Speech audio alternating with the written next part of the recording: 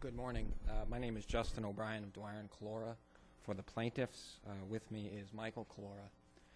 May it please the Court, the plaintiffs in this case are a class of former employees in Massachusetts of defendants Citigroup and related companies who forfeited earned compensation to the companies under the company's capital accumulation plan, or CAP. Were they getting dividends on the stock while it was held in this CAP plan? They were getting dividends on the restricted stock during the vesting period, Your Honor. This plan was voluntary, wasn't it, at least for the ordinary employees? I'd say two things, Your Honor. First, there was a component of the plan that was voluntary in the sense that the employees enrolling in the plan signed a form. There's evidence in the record that there was significant pressure on those employees to participate, first of all. And secondly, the information provided to the employees regarding the ultimate effect of the plan we submit was entirely inadequate, in that there was only really one line, or I should say part of one line, in all of the information that they received that indicated that the forfeiture provision would apply. But what's that got to do? I mean, this is a deferred compensation plan that employees have signed up for. Haven't we ruled that deferred compensation plans are not covered by the wage statute? Your Honor, I'd submit that the plan here was drastically different from the plan that was at issue in the Boston police case. This really was not your typical 401k type retirement plan where compensation is deferred for years and years and years and vests on retirement. How long? That's one thing I never understood. Maybe I'm missing it. How long was it before the stock would vest? Depending on the particular plan that was at issue, it was either 2 or 3 years. For the payroll deduction, is it payroll deduction folks, the sort of voluntary folks, regular folks, that would be 2 years? That would be 2 years, Your Honor. So if you left in that 2-year period, you forfeited not only the potential stock you were going to get, but also the money from your salary that would have bought it. That's exactly right, Your Honor. And ditto for the 3-year thing. That's the same. There's different compensation that's at issue in the so-called 3-year thing. Well, with respect to the 3-year thing, I mean, those are clearly bonuses. I mean, our wage statute doesn't cover bonuses of that sort, does it? Well, Your Honor, would submit that it should, in that for several reasons. One, the bonuses that you're talking about are, in this case, are not some sort of illusory bonus that's going to be available at the end of 3 years if you're still at the company.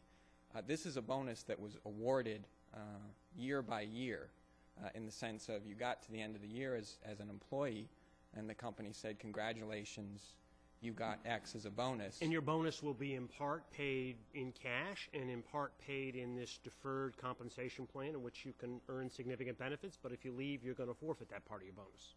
What's wrong with that? Why is that a violation of the wage law? Because, Your Honor, we believe that the public policy that's at issue is the same as it would be for commissions, in that, or other types of compensation, in that once the bonus is awarded, the employee is staying there under the impression that they have some entitlement to that bonus. The other thing I'd point out is... How could they have entitlement if the bonus is contingent on them staying for a certain period of time? How can they say, well, we're entitled to it today, even though we actually don't get it unless we stay 3 years? How? When I say entitled, Your Honor, what I mean is that the employee is going, once the bonus is held out, in the sense of if you're still here in 3 years, you get the bonus. The employee's already done whatever they have to do to get the amount of the bonus determined. Well, no, they've earned the right to get a deferred compensation component. That's part of their bonus. That's what they've earned, right? They haven't earned the right to get that money today because that's not the bonus plan. Yes, Your Honor, but if the bonus, if the capital accumulation plan, if the forfeiture violates the wage statute, then... Mr. O'Brien, it's sort of the cart before the horse. Presumably an employer can say, I have X amount of cash and I'm going to pay workers for this. I'm also going to reward people who I would like to make sure stay with the company. But I'm only going to reward them if they stay with the company. In other words, past behavior is predictive of future behavior. You haven't done the future behavior, but I'm going to make a guesstimate that if you stay, you will do well. And so I'm going to give you, it's really not it's not a bonus in that sense. It's simply saying, I'm going to reward you if you stay, because based on your behavior this past year, I've determined that it will be very valuable if you stay. Your Honor, I'd say two things. First of all, I think it's important to distinguish when we talk about bonuses that there are really two different programs at issue. The bonus program and the branch manager. Exactly. Yeah. And the branch manager program the bonus was determined according to a formula which was really based on performance for the year. And there's testimony in the record that employees, the branch managers, could look at the formula, look at the performance of the branch and monitor how they were doing, such that when they got to the end of the year, they'd say, I'm going to get this amount in a bonus. So it was calculated? In other words, is it like a commission? I didn't get that sense. It's calculated, but isn't that in a law? I mean, this may be, but in a law firm, you may say, people, associates who bill 28 billable hours. 2,800? 2,800. Thank you. I'm so familiar with it. I just assumed 2,800 billable hours. Two things. A, we're going to have a part of. There's going to be a formula so that you know and your colleague knows that if you bill 2,800, what it'll be. So you can decide whether you want to lead a miserable life and put in 2,800 billable hours. But part of that is going to be compensation for that year. But part of it is because the law firm is saying these are the kinds of people we want to remain. But we're not going to pay them cash. We're not agreeing to pay them cash unless they remain. What's wrong with that? And why is that a violation of the wage statute? Because, again, Your Honor, I think it's that the bonus, if you will, vests to some extent in the employee at the end of the year. The company is taking deductions prospectively throughout the year based on what it anticipates from all of the employees' compensation, from the total compensation. Well, that's the first plan. It's the second plan as well, Your Honor. It's both the bonus program and the branch manager program that they're taking based on a total percentage of our percentage of the total compensation throughout the year, based on what the bonus is anticipated to be. Explain that. I read that in your brief, and trust me, I was confused. Well, Your Honor, the way I understand it is that I'm a branch man, or I'm covered by the bonus part of this program. So give me some hypotheticals about me. Basically, if your total compensation amounts to X, then you fall in a particular category, and during the course of the year, it's sort of anticipated that you're going to have a certain percentage, a bonus of a certain amount. Over X. That'll be X plus? X plus bonus? Well, X plus bonus is the total compensation package for the year. So I have the compensation X. It's anticipated that I will get bonus Y. So X plus Y is my total compensation estimated. Right. And there's a deduction made based on that estimation at the end of the year when the bonus is actually calculated. Tax withholding? Is that what you mean? I'm sorry? What's the deduction? It's the deduction for the purposes of the CAP plan. That's the as the year is going on? Yes. Yes. From all employees. I'm sorry? From all employees. From all employees in the plan. In the Yes, bonus correct. point. I'm sorry, but I don't understand something very basic, and it's my failing. But if you win, and this bonus or whatever is subject to the Wage Act, and the employers don't like that, then they'll just take away the bonuses. So how do you, in the overall scheme of things, win? Your Honor, your clients win in the future. But I mean, other people won't win. And assuming your clients go on to work for this or similar type companies, and I assume this type of practice is quite prevalent in the industry, how do people in your client's position win overall? Well, it's a win in the sense of... It's a win for these few people who are here. Well, Your Honor, it's also a win in the sense of truth in advertising, in that, here's what your compensation is going to be for the year at this company including this Yeah, anticipated but these bonus. bonuses are tremendous. I mean, and so if they get taken away, what? Well, Your Honor, I should point out that the cap plan was available to at least certain employees who had much smaller bonuses. It wasn't simply sort of the highest paid executives at the company. Well, the highest paid executives had to participate because this was part of their bonus plan, but the lower paid employees could participate voluntarily. You say it's, well, maybe didn't have full information, by having money deducted for purposes of the plan. That's right, Your Honor. But for the 3-year plan, what's wrong with the company trying to entice its employees to stay?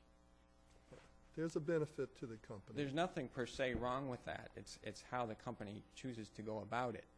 It's one thing to say, if you're here at the end of 3 years, we're going to give you a bonus of X. It's another thing to say, and I recognize this is a somewhat of a fine line, but to say that you get to the end of the year, here's your bonus, here's some of it in cash, but actually we're going to withhold part of it, and if you're not in here in 2 or I should say 3 years, you're not going to get any of the bonus. So What's it's just wrong how it with gets. that? It's how it gets worded. I take it. I mean, maybe this is what the Chief Justice was asking, but they could. You would not disagree that they could say, "Here's your bonus," which is, let's say the total amount of the bonus is 100, and so they say at the end of the year, "Here's your bonus for this year. It's 75, and if you're here 2 years from now, you're going to get another 25." That wouldn't be a problem, would it? No, I don't believe it would. But isn't that in effect what they've done?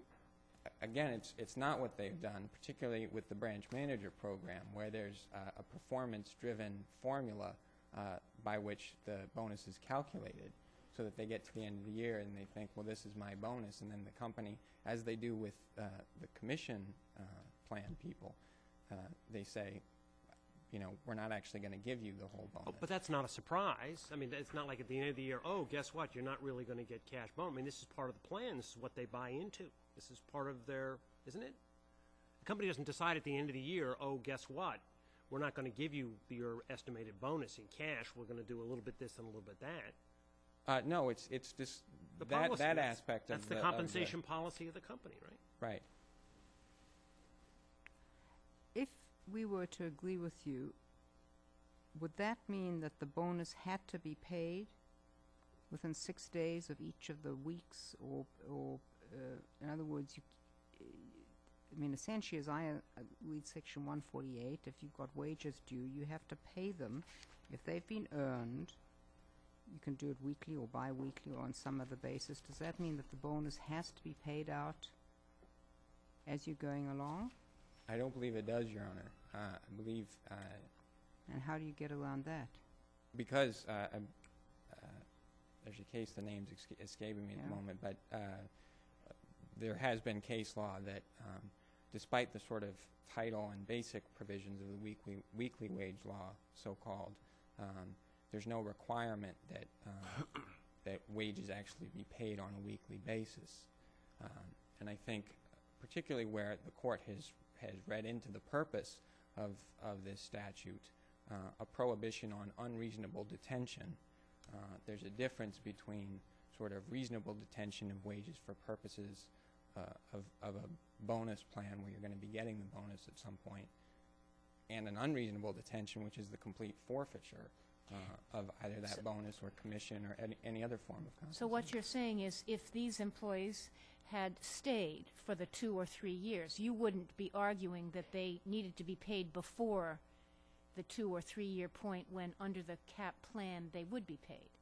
Your argument is if they leave within that vesting period, that's where you are saying that's the problem. That's correct, Your Honor. Our argument is entirely tied to that clause of the statute that says all the provisions about timeliness of weekly wage payment or payment on a certain basis.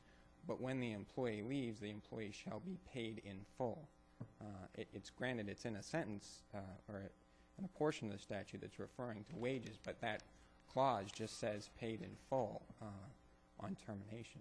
Now, how do you deal, I saw how you dealt with it in your brief, but the Citigroup takes the position that, look, the whole tax basis of this plan requires in fact, that there be a substantial loss of risk, or a substantial risk of loss, or a substantial risk of forfeiture. I can't remember what the words are. And Forfeiture. Yeah. forfeiture. And that's exactly what this plan provides. If it didn't provide that, it wouldn't be tax exempt, or it wouldn't conform to the tax laws. Couldn't be done. Your Honor, I'd suggest, as we do in the briefs, that there's really no basis for that argument. It's true that that is one way to achieve the tax deferral that the CAP plan achieves, but under Section 83, which provides for substantial risk of forfeiture, the statute says as well that if you're simply making an unfunded, unsecured promise to transfer a benefit at some point in the future, then there is no need for substantial risk of forfeiture. And I should point out that the plan here provided for deferred stock, so-called, as opposed to restricted stock, which the company could have issued its discretion and which would have met that criteria, such that there would... Well, you're saying the company could have set up another different kind of plan. It could have exercised another tax provision. It could have exercised the discretion that it had under the plan as set up to issue deferred stock instead of restricted stock, and there wouldn't even be the suggestion But of course, restricted stock is a benefit because I take it during this period of restriction, your clients got dividends and voting rights. They did. Under the deferred stock, they would get dividend thing? equivalents, not dividends specifically. But there Thank you, would Mr. O'Brien. be. Thank you. Ms. Bansal? Thank you, Madam Chief Justice. With the court's permission, we have an application for my admission pro hoc vice. Which we will allow. Thank you. The question certified to this court by the Federal District Court of Massachusetts is whether the Citigroup CAP plan, the Capital Accumulation Plan, violates the weekly wage law. Most certainly it does not. But before I get into the legal argument, I think it's important to go through the separate plans and the specific provisions of them that constitute the CAP plan. There are 3 programs within the CAP plan. Right. The first is what we have referred in our brief as the Financial Consultant Plan, which is an elective program, and it covers the vast majority of Citigroup's financial professionals.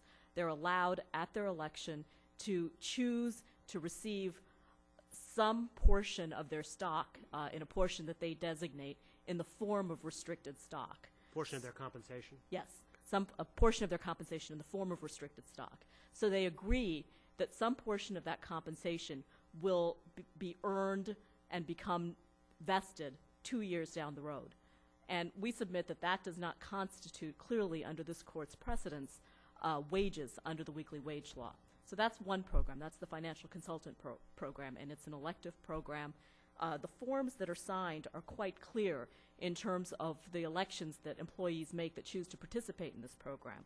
There's an election form that says that a percentage of compensation will be received, quote, in the form of restricted stock, and that if the employee leaves the company voluntarily or for cause before the restricted stock vests, which in this particular program is a 2-year vesting period, then, quote, I will forfeit the restricted stock as well as the compensation I have authorized to be paid in the form of such restricted stock.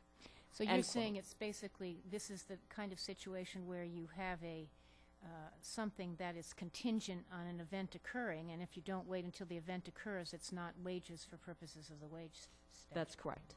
As this court said in the Boston Police case, not all compensation is wages. And here, the employee elects to receive some of his or her compensation in the form of unvested stock, which we submit as not wages under Boston. Assuming that I, as an employee, elect to participate in the financial consultant program, and let's assume my weekly wage is $100, and I elect to participate, do I get $20 of payment a week and then $20 of deferred stock? Of stock? You mean 80 and 20? I mean, yes, 80 and 20. I think the way to view it is that you get $80. It's a little complicated because the formula, part of the benefit that Citigroup offers its employees is they're able to purchase the stock at a discount.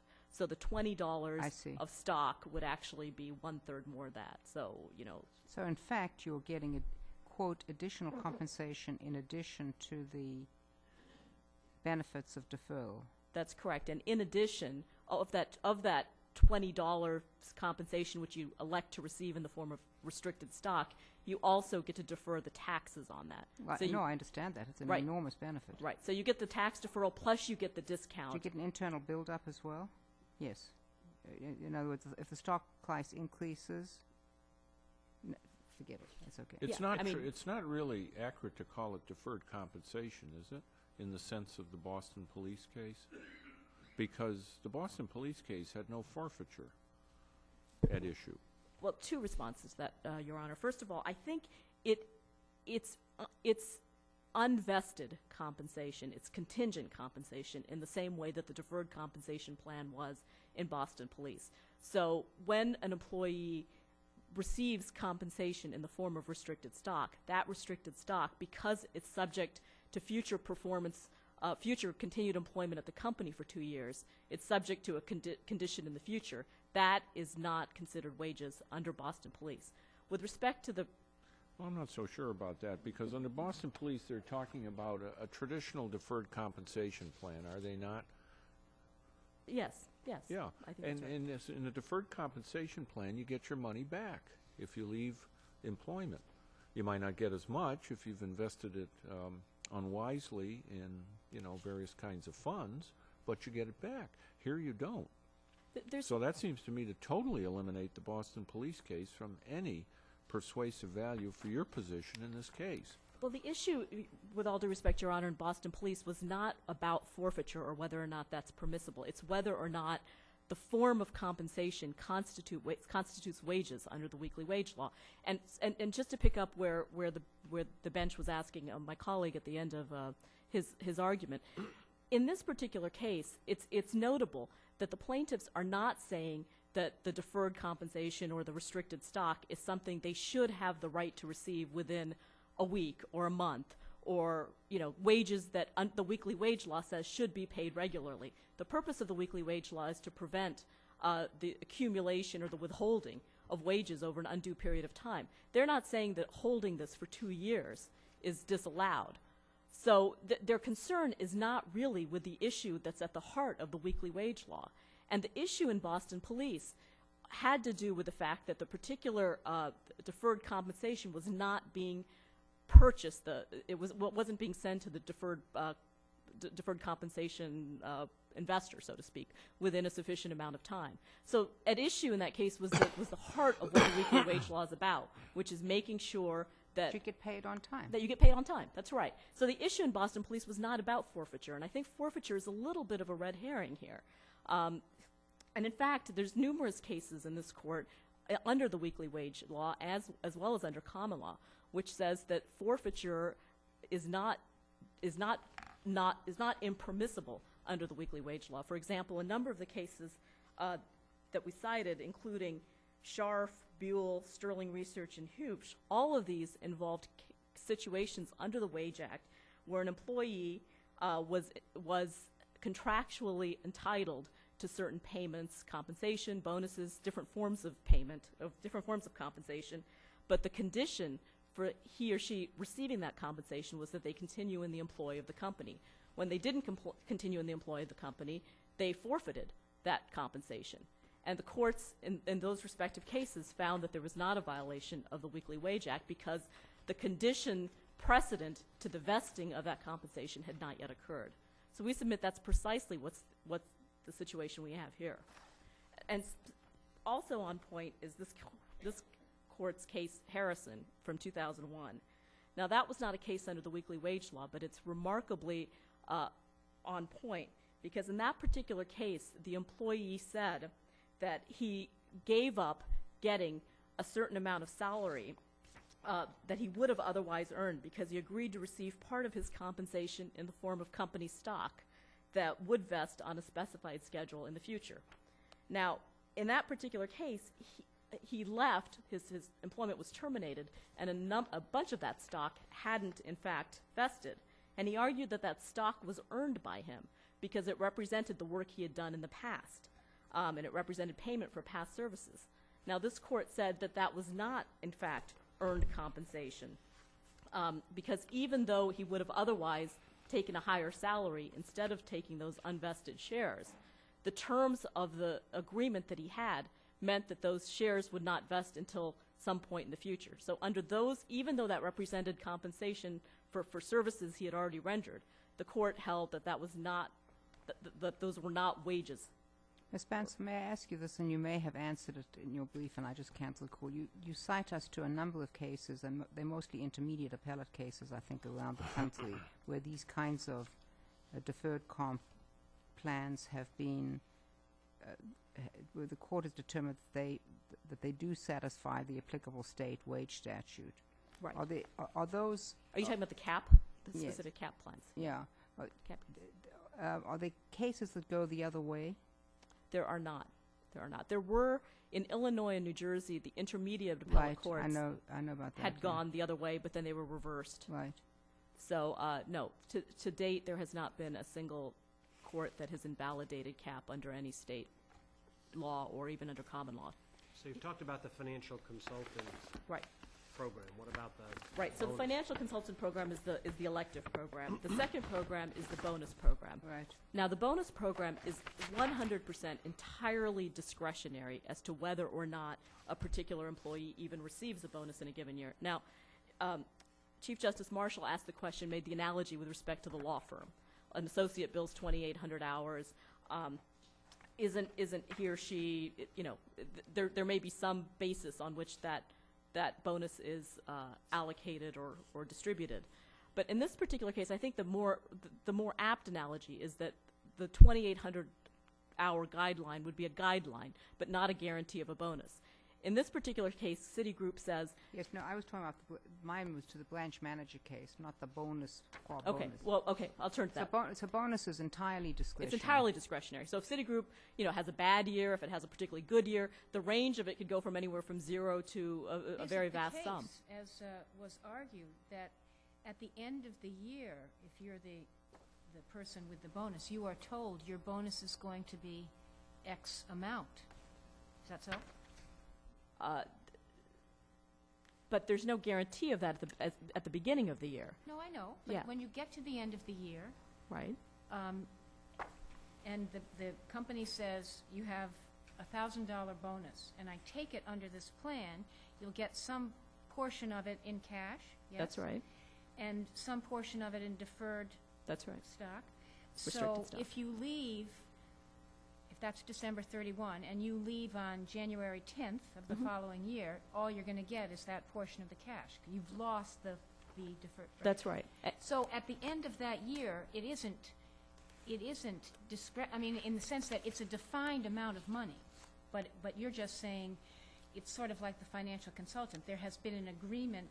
Well, I don't know. Is it like the financial consultant that, Well- that part of it is going to, that part of the plan is this bonus? This is Justice Cordy's point before.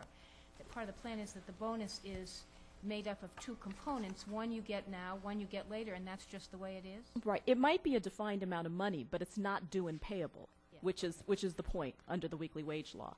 It's not because it becomes payable 2 years down the road or 3 years down the road in case of the bonus program. So that's why the bonus program is not. Well, is it even a defined amount of money because it's a number, or is it a number of shares of stock because 2 or 3 years later the stock will be worth different? That's right.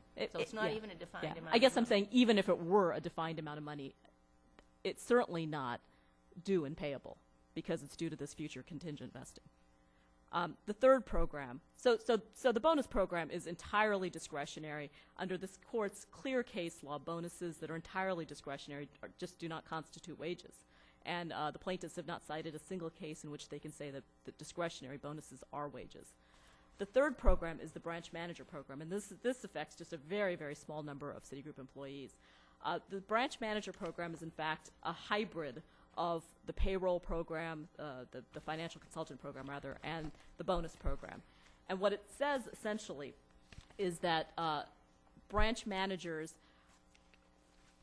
they will get a portion of their they'll get a certain amount of compensation that may or may that are probably wages, and then on top of that they get a bonus, and the bonus, some portion of that will, it's like the bonus program. It will either come in the form of deferred or restricted stock, Or for some of the branch managers, they have the opportunity to elect to participate in the financial consultants program. So the branch manager program is really a hybrid of the two other programs. It's not really unique. The only difference is that the bonus portion of the branch manager program does have certain guidelines that give some guidance as to how the bonus might be calculated. Unlike the bonus program, which is entirely discretionary and has no guidelines, the branch manager program does have some guidelines.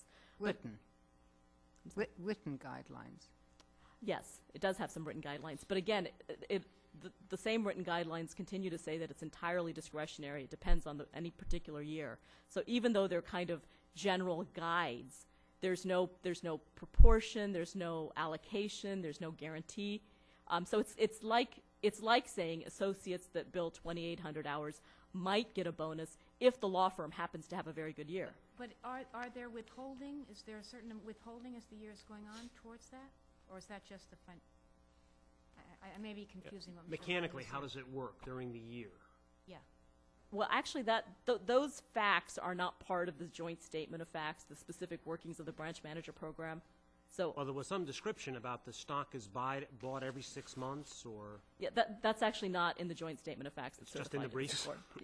It's in one side's briefs, but we've resisted characterizing that because it's not fully part of the record. Okay.